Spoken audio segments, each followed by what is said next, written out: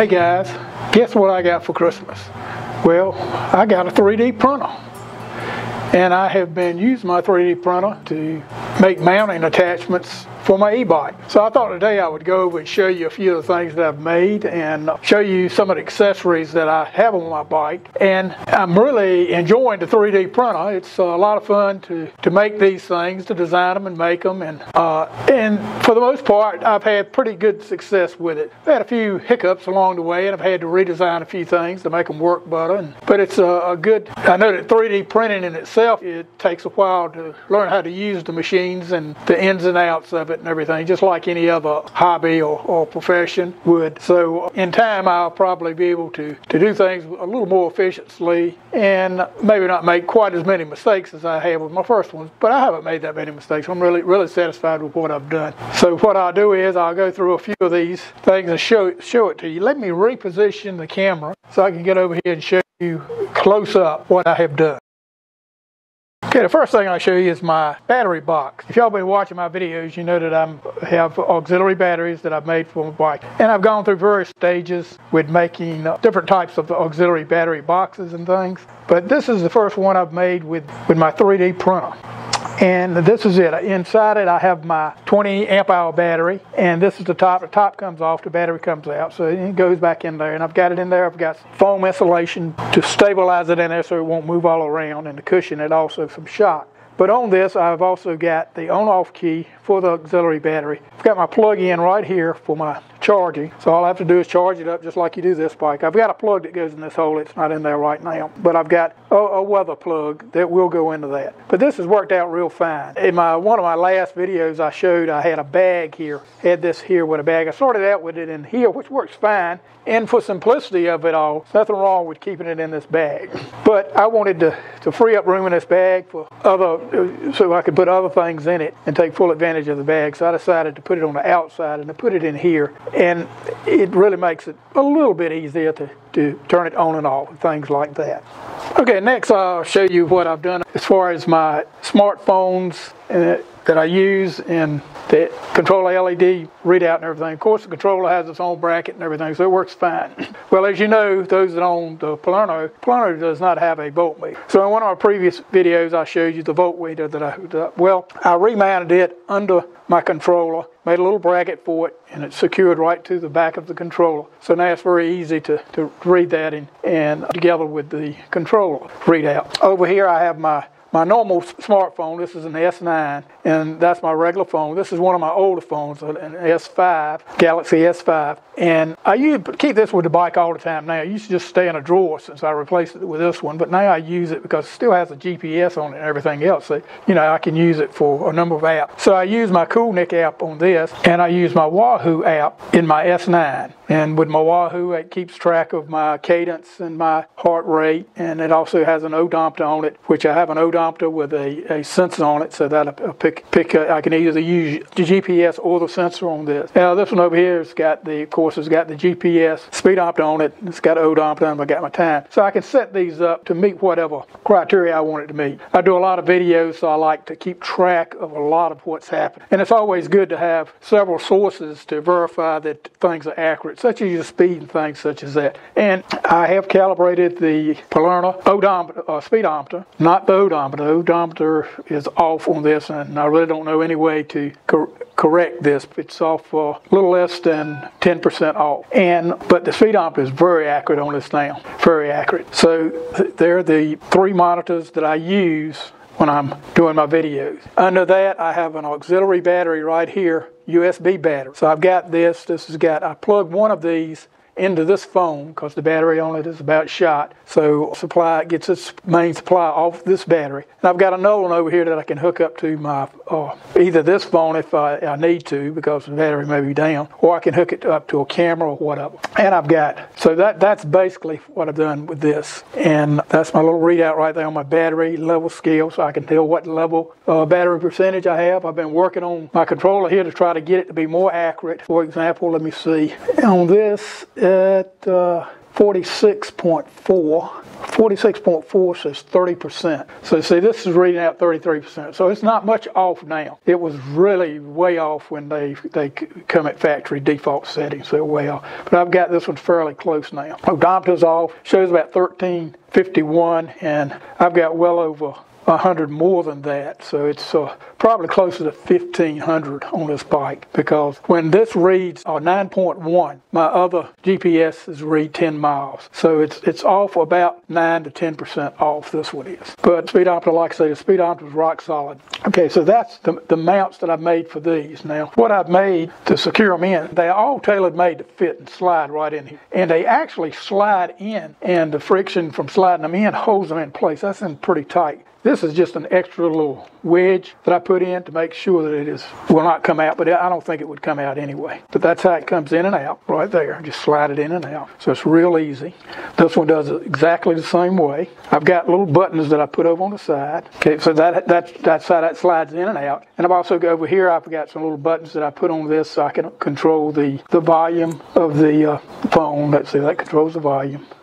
So I don't have to worry about controlling my controls on my phones, because I got these little buttons over here. So that's that. This slides in and out, and it's also got a stop on it. So that's in place. I can move it around a little bit if I need to.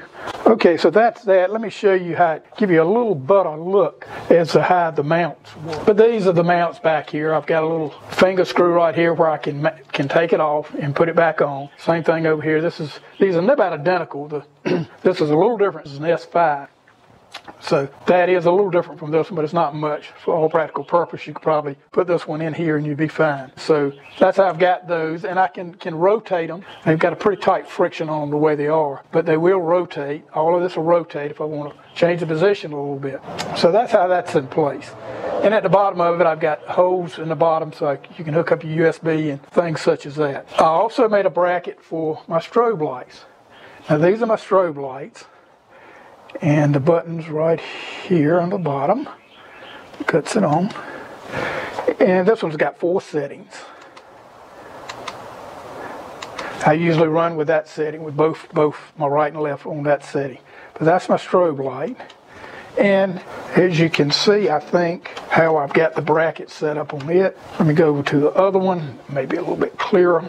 But the bracket, it screws on right back here, it slides on and screws on, tightens up. And I've got enough flexibility in it where I can rotate it a little bit and rotate it this way. Okay, now I've got this extended handlebar extension right here that I can use, and since I make a lot of videos, I need a lot of rooms where I put cameras on and things. Now I keep this is an old dash cam that I had laying around, so I decided, well, let me put it to use, so I put it on the bike, and it's got its own little GPS. That's its own little GPS right there. And also I have on it, I made this bracket.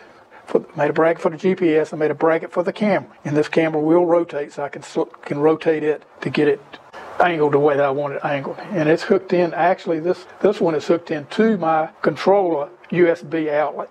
So as soon as I cut my bike on, this camera cuts on. As soon as I cut my bike off, the camera cuts off. So it's just like if it was in the car. Now this bar right here, now I did not make this clamp. This is a good clamp.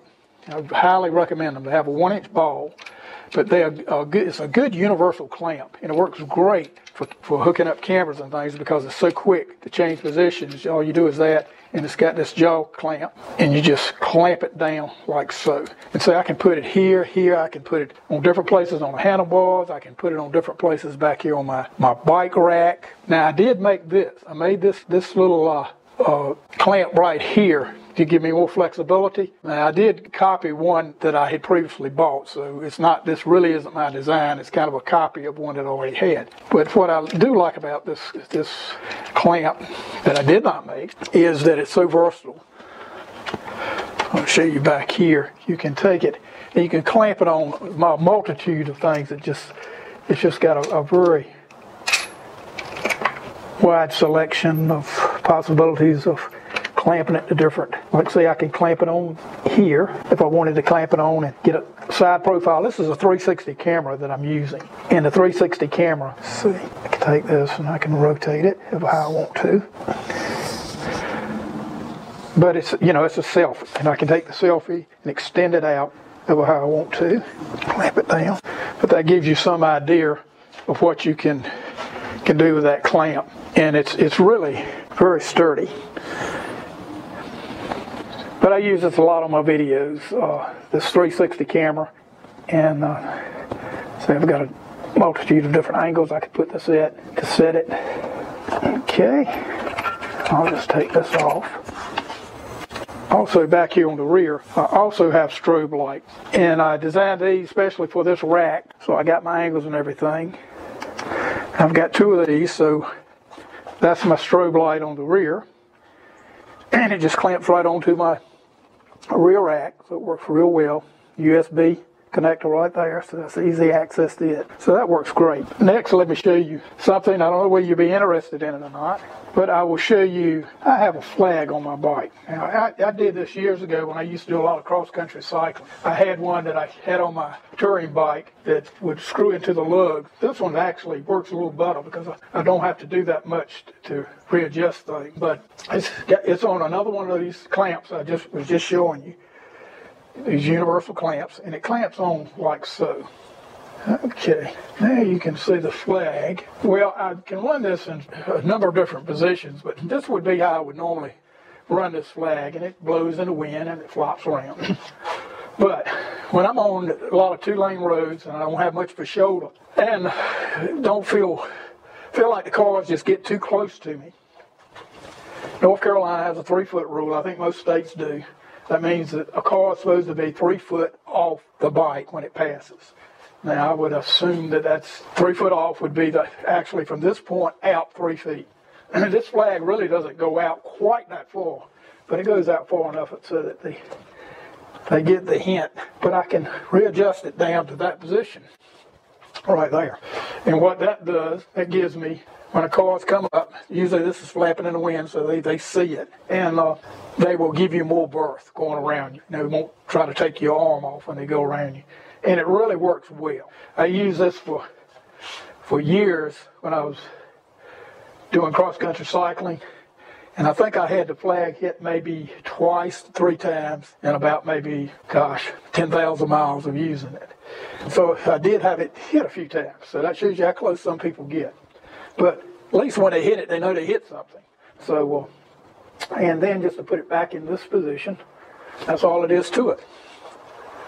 And so now it's up and out of the way. Now I also made these strobe lights are a little bit different right here on my wife's bike, but they basically have the same type of clamps I made on my other ones.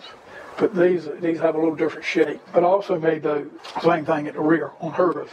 Her rack's a little different, so the brackets are a little bit different. More of a universal rack on these that fit in here. And actually it's made for handlebar stem, but I made some shims that bring it. Handlebar is usually about 7/8 of an inch. And with these shims, this rack is a 1/2 inch. So I had to put shims in there to make up for the difference, but that works fine. With a 3D printer, you can make all that stuff. So I just made me some shims.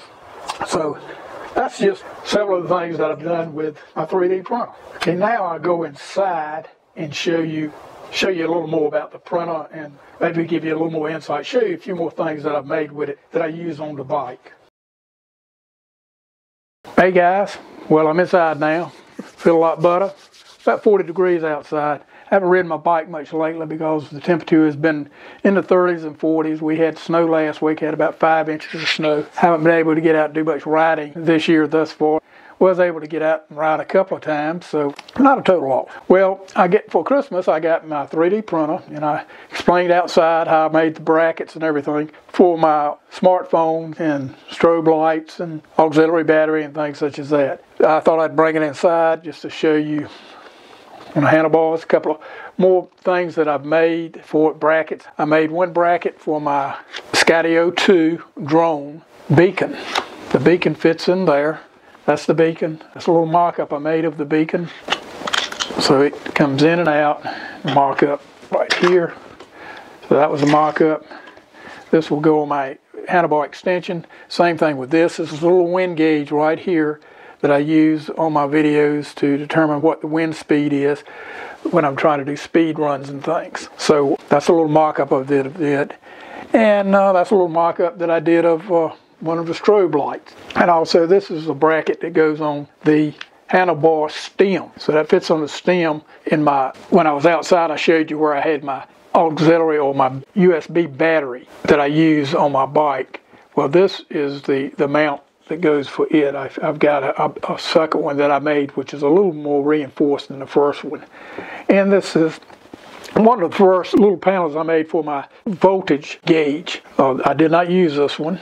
I used another one. These are some brackets that I made for my camera. I use this Insta360-1X for a lot of my videos. This is a 360 camera. It's got a good stabilizer in it, and it's just a great little camera for these videos that I do on the e-bike. Well, this is one of the mounts that I made for it. Fits on the handlebar. I can turn it back this way so I can read my instruments, and it also, at the same time, it can focus on me. This is a shorter version of a bracket. This particular one, I have my GoPro mounted on it, and I've also got another one that I made, which is a little bit longer than this, another mount, which is a little taller than this one. But all of them have your 1/4 inch by 20 threads, so you can mount your camera on them. And so these are just some of the mounts that I did.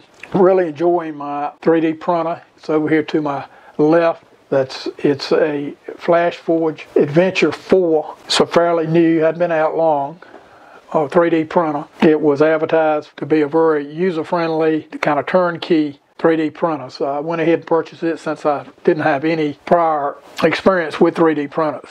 And I've been very pleased with it. I've had what I feel like good success. You know, I've had some mishaps like everybody with a 3D printer does. So things just don't work out quite right each time. Like, for example, I gave out a filament when this was just about complete.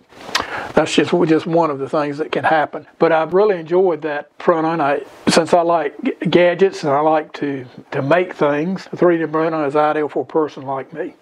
So I hope you've enjoyed this, and I will leave some links. I'm going to try to put a lot of the things that I make online. I don't have them yet online, but I will. As soon as I do, I'll post for those of us that do have e-bikes and have 3D printers, so they can download that information and use this, you know, to make them some of these brackets. So I hope you've enjoyed this video. So until next time, y'all have a nice day.